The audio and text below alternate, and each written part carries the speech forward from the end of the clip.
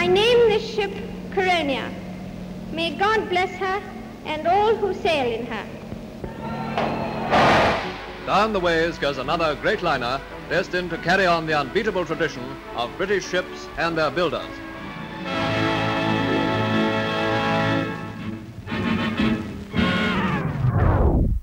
More than 700 feet long, the Caronia has the lines and beauty of a yacht.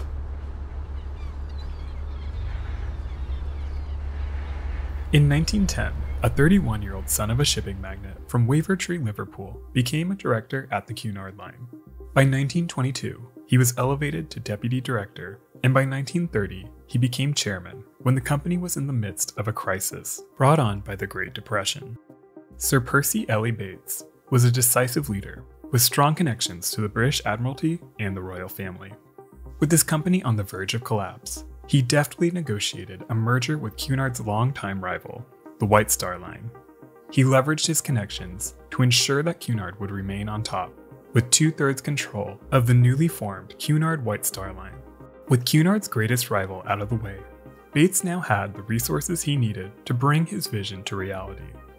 A pair of great superliners, larger than any other ship in the world and fast enough to operate a weekly transatlantic service with just 2 ships. A master of communications, Bates knew that the race to attain and hold the blue ribbon would earn headlines for years.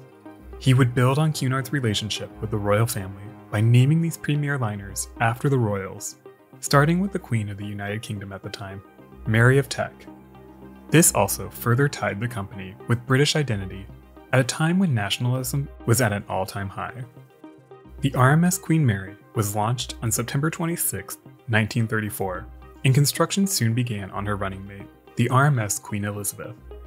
Both ships would earn the company massive profits, and they would prove vital assets to the Allies during World War II, which would claim the life of Bates's only child, Edward Percy, who was killed in Germany in 1945 while serving as a pilot officer in the Royal Air Force. Despite personal tragedy, Sir Percy Bates always kept an eye on the future, and seeing trouble for his industry brewing just after the war, he began looking for a long-term solution.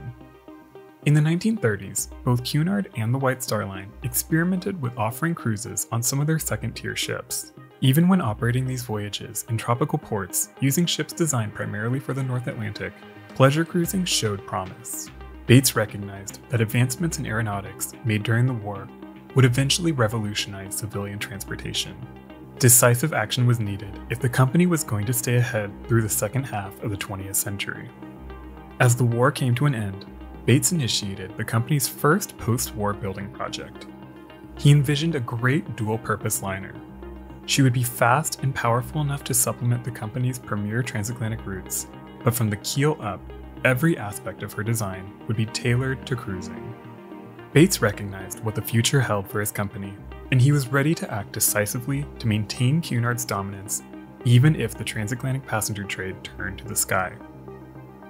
But then, on October 14, 1946, with the keel of his visionary new liner having only been laid a few months prior, Sir Percy Bates suffered a massive heart attack in his office. He died 2 days later, at the age of 67, leaving the Cunard Line without the vision and leadership that had shepherded the company through its greatest challenges as an existential threat loomed on the horizon.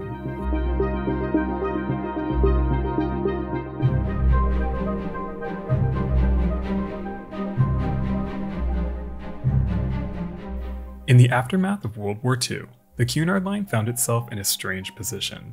War losses were limited to just a handful of secondary ships like the Lancastria and the Laconia. But all of the company's premier liners, including Queen Mary and Queen Elizabeth, survived.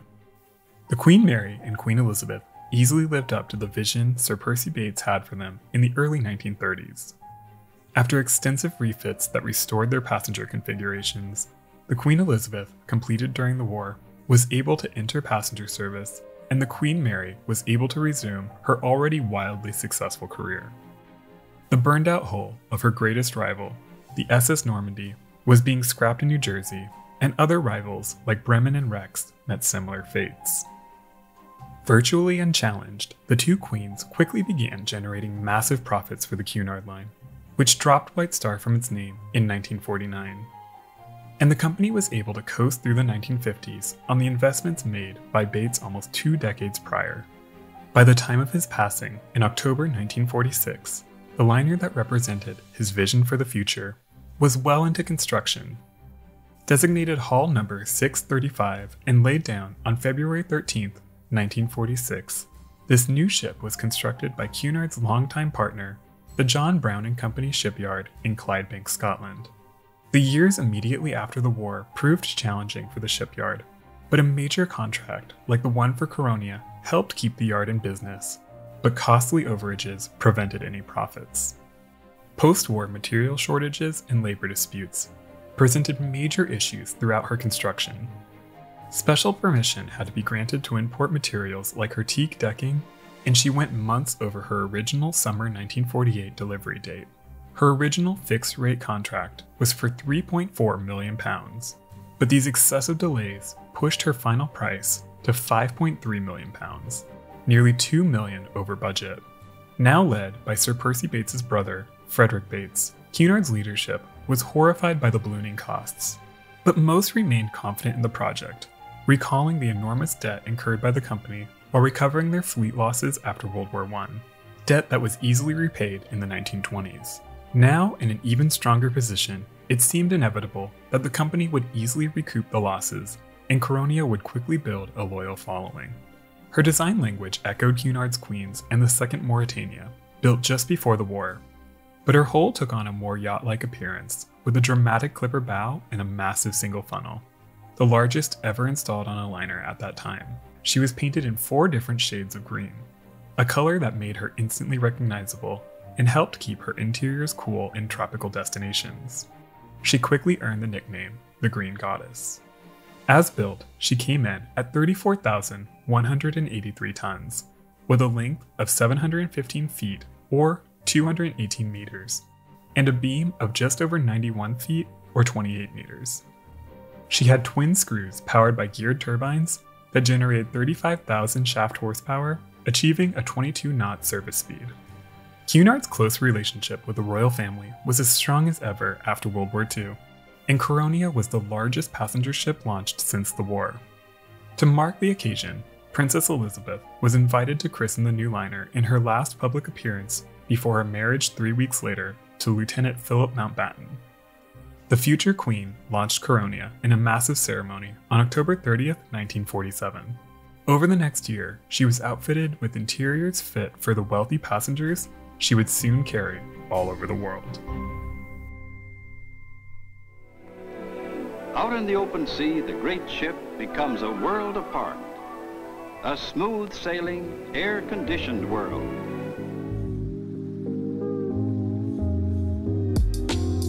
RMS Caronia sailed her maiden voyage from Southampton to New York on January 4th, 1949.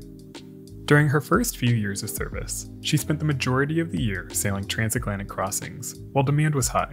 In the winter months, she would offer cruises. On transatlantic voyages, she was given a 2-class configuration, with accommodations for 581 first-class passengers and 351 cabin-class passengers.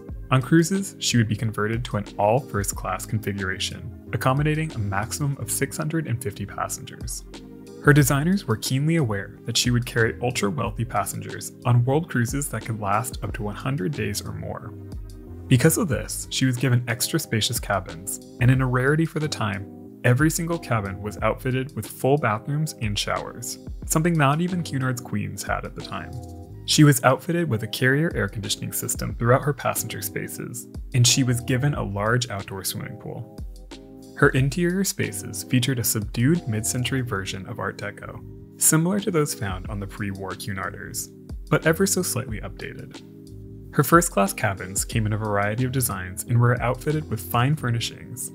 150 were decorated with unique veneers featuring rare woods like flame maple, Mazur birch, and white sycamore. Like both Queen Mary and Queen Elizabeth, Caronia featured an observation lounge in her forward superstructure.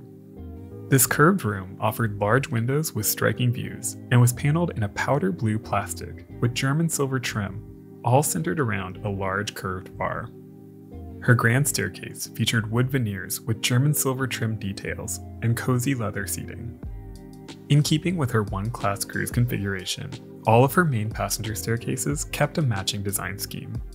A centerpiece of the ship was her lounge, paneled in Canadian maple, Primavera, and Soprano veneer. The huge double-height room was lit with concealed fluorescent lighting and featured a massive painting of Princess Elizabeth and the Duke of Edinburgh, a gift suggested by Princess Elizabeth herself, who took a great interest in the ship and cherished her involvement. The painting was not ready in time for her maiden voyage, so for her first few trips, a signed photograph was hung in its stead.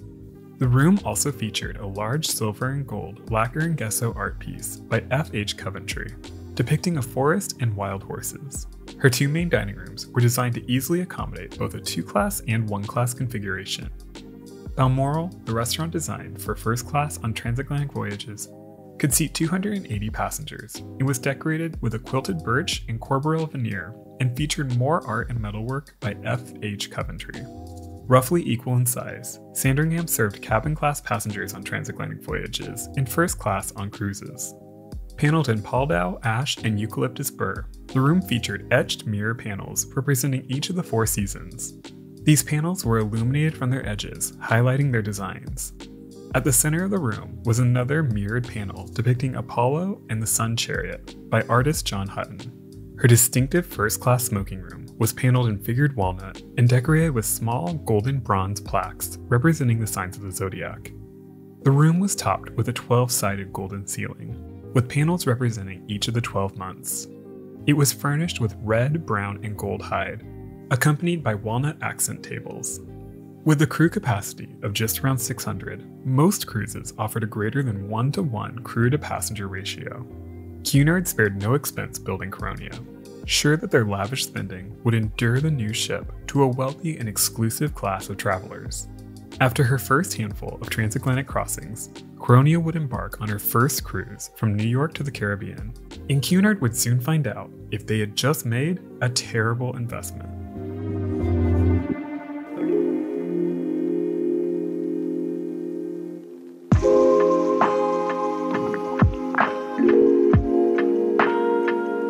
RMS Caronia was ahead of her time in almost every way, and the traveling public immediately took notice. She was instantly one of Cunard's most popular liners. In her early years, when demand was highest, she spent most of the year operating transatlantic voyages and operated cruises only in the winter. She sailed her first world cruise in 1951. The voyage was a hit, and by 1952, her schedule was almost entirely devoted to cruises, only sailing a handful of transatlantic crossings in August and September. She typically started each year with a 3-month-long world cruise originating from New York. Some cruises would last even longer, going 100 days or more. In 1953, Caronia celebrated Queen Elizabeth's coronation with what was dubbed the Coronation Cruise, one of her most well-known and memorable voyages. Cunard was known to rotate crew amongst their liners somewhat frequently during this period, and only the best were selected to serve on Caronia. Positions on the ship were highly sought after. Her cruises offered a calmer and more refined atmosphere than the schedule-driven slog on the transatlantic liners. Caronia visited ports all over the world, many of which were a first for a Cunard liner, and it offered crew a unique opportunity to see the world. Plus, vacationing millionaires were fairly generous with their tips. While she was a pleasure to work on, she proved tricky to maneuver, especially in high winds, which would catch her massive funnel. She was surprisingly significantly less agile than the Queens, which were both more than double her size. In 1952, she ran aground in the Suez Canal. Then, in 1956, she did the same thing in Messina. Both times resulted in minimal damage, and she was refloated the next day. But her most serious accident occurred on a world cruise in 1958, when she was leaving the harbor of Yokohama. As she maneuvered around a US Navy vessel, she was caught in high winds that sent the liner into the harbor's breakwater, significantly damaging her bow and demolishing a harbor lighthouse. Caronia stopped sailing regularly scheduled transatlantic voyages in 1959 when, say it with me, air travel rapidly became the preferred way to cross the Atlantic. Her schedule was now devoted to cruising throughout the year as Cunard faced a steep drop in passenger numbers. As the 1960s progressed, the highly profitable company was now bleeding money. Caronia was one of the only profitable ships still operating in their fleet. But like so much else, the 1960s made the once glamorous Caronia feel dated as other companies launched new ships with numerous innovations geared toward the cruise market. Cunard desperately made a series of updates to other liners like the Mauretania II, Franconia, Carmania, and the Queen Elizabeth in an attempt to offer more cruises and match the success of Caronia, but these had only mixed results. In an attempt to keep Caronia competitive, a major refit was carried out in November of 1965 that installed new passenger suites, a new Lido deck, and other extensive interior renovations to refresh the aging liner. But the seamen's strike of 1966 in Britain hit the company hard and upset many of Caronia's planned itineraries. 1967 was the first year Caronia failed to generate a profit. Facing a dire financial situation, Cunard put Caronia up for sale that year, and she sailed her final voyage with the company, one last transatlantic crossing, from New York to Southampton. From here it gets pretty sad. In 1968, she was sold to a company called Star Shipping. By this point, maintenance had lagged. Her new owners carried out some work and renamed her the SS Columbia and then the Caribia. She was given an all-white paint scheme and sent to New York in 1969, where she would offer budget cruises to the Caribbean. She suffered a number of mechanical failures, and on only her second cruise, an engine room explosion killed one crew member and severely scalded another. The ship lost all power for 20 hours before finally limping back to New York. This would prove to be her final commercial voyage. Over the next 5 years, plans for a revival came and went, until finally her owners threw in the towel and sold her for scrapping at a breaker in Taiwan in 1974. Unable to sail under her own power, she would be towed from New York by a German tug called the Hamburg. By the time she made it to Honolulu, she nearly capsized, but she was finally righted and the voyage sailed forward, right into Typhoon Mary, a Category 5 super typhoon. On August 12th, near Guam, the Hamburg's generators failed. Her crew was forced to cut their tow lines to save their own ship, and Caronia was set adrift. She eventually wrecked on a breakwater at Apra Harbor. Her wreck blocked the entrance to the vital harbor, making it impossible to resupply the island of Guam with commercial or military vessels. Her wreck would have to be removed immediately.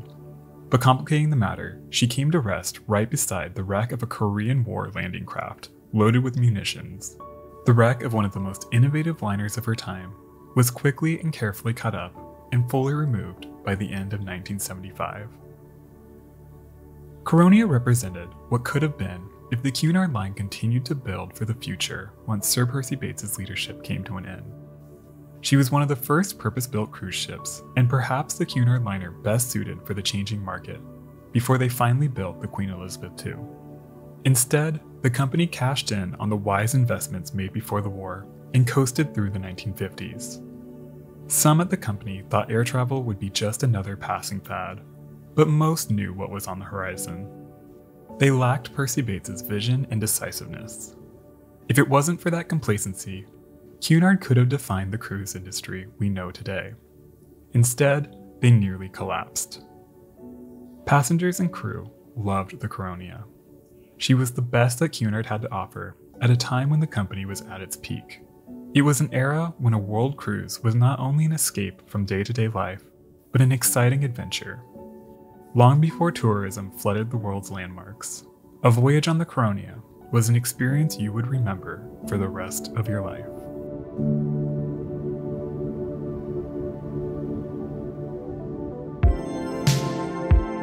Thank you so much for watching. If you liked what you saw, help keep this channel afloat by liking, commenting, and hitting that old subscribe button for more stories like this one. I'd like to give a special shout out to my supporters on Patreon. I'm confident that they could have saved the Caronia. Alright crew, that's all I've got. Until the next one, be nice to people.